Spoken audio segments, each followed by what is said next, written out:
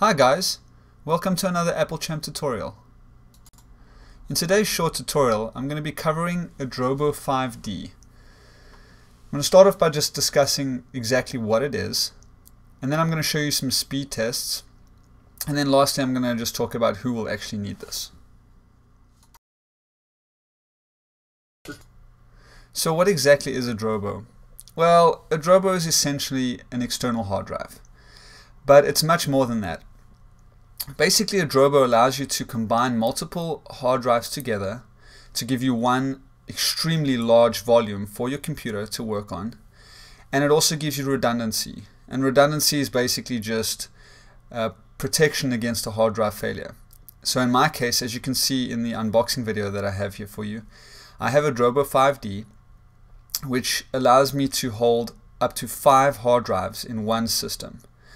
And the Drobo 5D comes with dual redundancy backup. So you can either have backup for one hard drive failure or 2 hard drive failures.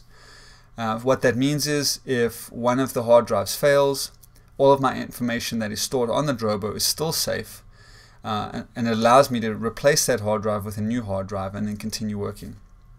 But a Drobo is more than just a traditional RAID device. It allows you to work with a combination of different drives, different sizes. You don't have to, if a hard drive fails, you don't have to shut down the system and put in a new hard drive and wait for it to rebuild. It just all works in the background while you're working. So you can have your computer on, accessing files, and let's say you have 4 drives in the Drobo and you need more space, you can just immediately pop in a new drive and you have instant access to new space. So that's just a real brief explanation of what a Drobo does. And I was lucky enough to win one from the Drobo website. It was just a wonderful gift. I was never able to afford one before. I've been wanting to get my hands on one for a while. So I filmed this little unboxing video for you. I don't particularly enjoy unboxing videos myself, but it's just something for you to watch while I'm explaining. And you can see it comes with all the cables you need. And probably my most exciting thing about this Drobo 5D is that it's Thunderbolt enabled. I have the 27-inch iMac as my primary workstation, which comes with Thunderbolt, and so I was really itching to get my hands on this to test out the speed, because if it works the way it should give the same speed as an internal hard drive with the benefits of an external. So I get all the additional storage, the instant backup of all my information, but the same speed as I would have from my internal drive. And so what I'm going to do in this just brief video is, as you can see in the video, just show you the Drobo, show you how it works, and then do some speed tests to compare the speed of the Drobo to the speed of my internal drive. Okay, so I have my Drobo set up, but before I run through all the speed tests and testing out all the technical stuff, I just wanted to open the Drobo website for you to see a little bit more about it and for you to get a little bit more info. Before I continue with this tutorial, I just want to say I'm not paid by Drobo to do this. I'm not earning any money from them for this. They don't even know I'm doing this. But I just really love the product. I was excited to get my hands on it, and so far it's living up to my expectations. I've only had it a couple months, so I might give an update down the line. But for now, it's really wonderful, and I really want to share this with as many of you as I can. So if you just go to drobo.com, you'll get to their company page and you can see all of the different products that they offer. I have the Drobo 5D, as I mentioned before, and there's just a bunch of information for you to read and to learn more about it if you're curious about getting one.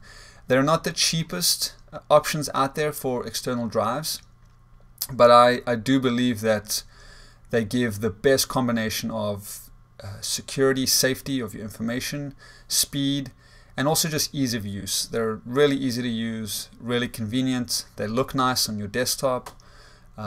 So I just think it's a wonderful product. And if you, after watching my video, if you're interested, go to drobo.com and read up more for yourself. So here's some images for you just so you can see. This is what the device would look like. This is what it looks like on your table. I'll just click on a few more images. You can see the external view. You have a few lights on there which look pretty. always, for geeks like me. But basically you have your power button showing whether it's on or off. You have these blue lights at the bottom, which is a really nice convenient way of seeing how much space you have left in your Drobo. So from left to right it's empty through to full. So once these lights start getting really full, it's just a simple indication for you, and you can open your Drobo and either replace an existing drive if you've filled up all your slots, or if you have a couple empty slots you can add a new drive and it'll immediately give you more space. And then your green lights on the side here are just indicator lights for the individual drives you have inside the Drobo. So it will show green for the slots that have hard drives in. It will be off for the slots that don't have drives in, and if there are any issues with any of the drives, it'll give you warning lights like an orange light or a red light. So it's a very simple product. As I said, it's just a large external drive basically. So if I had to open my Drobo dashboard on my computer, that's not my Drobo dashboard, over here you will see the interface, and basically this Drobo dashboard will look for any connected Drobos, and there you see my Drobo 5D, and there you can see the status of my Drobo 5D. So I have 3 1 terabyte drives and 2 empty slots, so I have space for more capacity down the line. You can see the status of how full my Drobo is, which is the reason why I don't have extra drives. I don't need the space right now. But my Drobo is where I store all of my Final Cut projects, all of my photos, my entire iTunes library, everything's on there, and I have plenty of space to work with. And also I can listen to music. I've been editing videos with Final Cut Pro, and I haven't been experiencing any slowdown, which is really wonderful for an external drive. USB is typically not quick enough to edit at least HD video, let alone edit and listening to music at the same time and browsing the web. But so far this Thunderbolt Drobo has kept up with everything I needed it to do. I know I'm by no means a professional video editor. I'm just an individual who uses it the best that I can, but so far it's been wonderful. So we have the interface. I'm not going to get into technical stuff. It's really straightforward. Got the capacity so you can see what's used and how much free space I have. The tools, the settings, how long do you want it to stay on for before it spins down the drives to save energy, things like that. But there's the Drobo, and it lives on my computer, exists as an external drive. So what I want to do now is I want to get to the meat of this video and do some real-life tests to compare how the speed of the external Thunderbolt Drobo compares to my internal hard drive of the iMac. So what I've done is I have gone to the Mac App Store and I've downloaded a free utility. It's quite popular, called Disk Speed Test, and I'm just going to compare some speed tests from the Drobo to my iMac, as I've said before. But these tests take quite a while, so I'm going to let them run and I'll just speed it up in the video for you to see, and then once we have the results to compare, I'll continue discussing it. So I'm just going to start these speed tests now.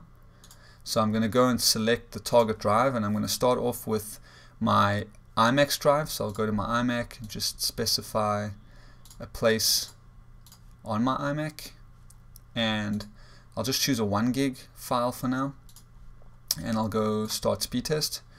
And what this is doing is it's basically writing a temporary file to that hard drive and then reading it back, and it's just doing it back and forward and doing a stress test on that drive to see what it can cope with. And you can see in the interface that it basically tells you what format of video and what file sizes of video that this hard drive is compatible with, what it will keep up with. I don't have any SSD drives, so I won't get typically very high scores. My Drobo also doesn't have any SSD drives. They're a little bit expensive, but I would love to get one to test, and if I do get one in future, I will for sure put up a test for you. But right now this is just testing. All of my drives are just standard hard drives.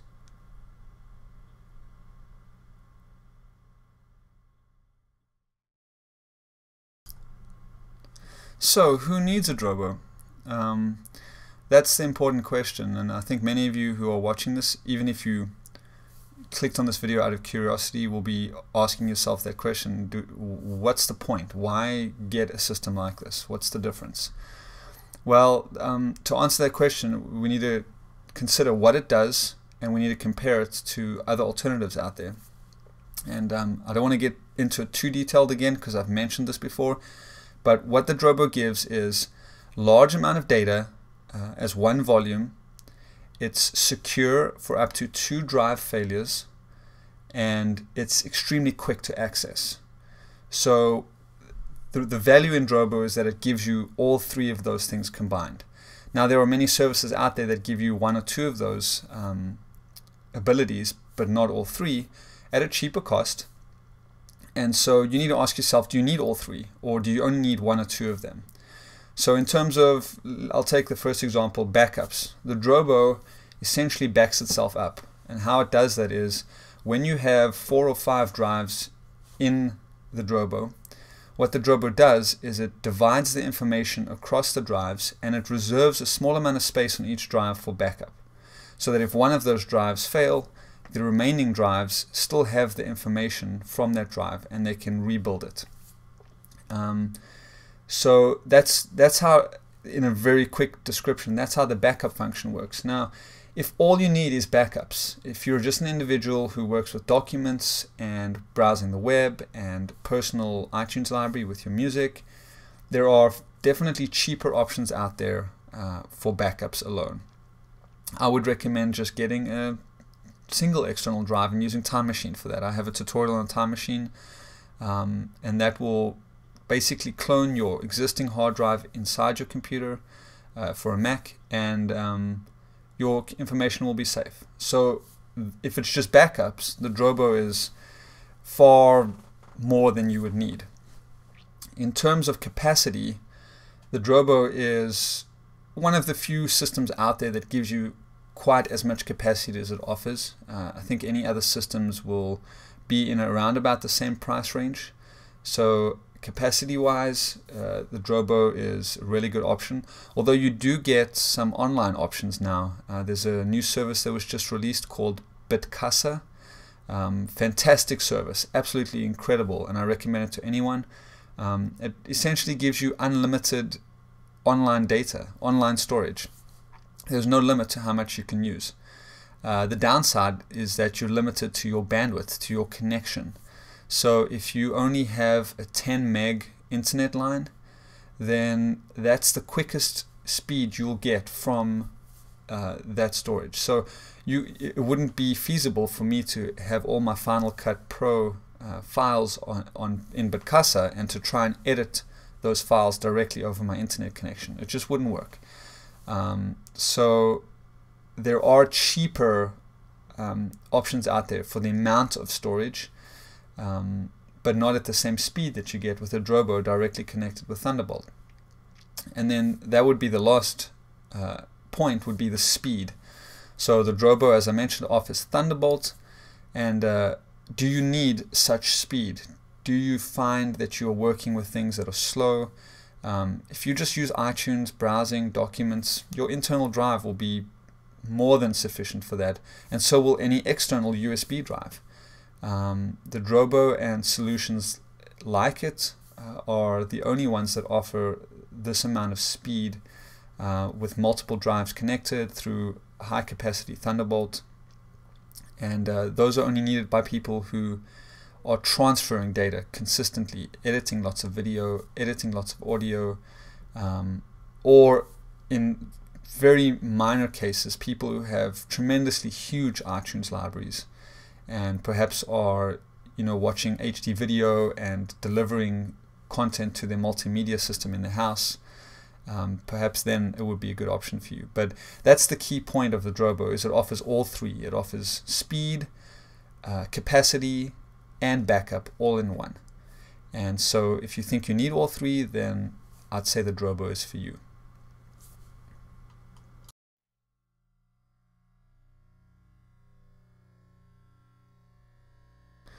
Well, the speed tests are finally over and the results are in, and not too surprisingly to me, the Drobo has actually come out quicker than my internal hard drive on my iMac. And this is no negative comment on either side. The iMac's hard drive is perfectly fine. It's a decent drive for what it was built to do, for what the iMac was built to do.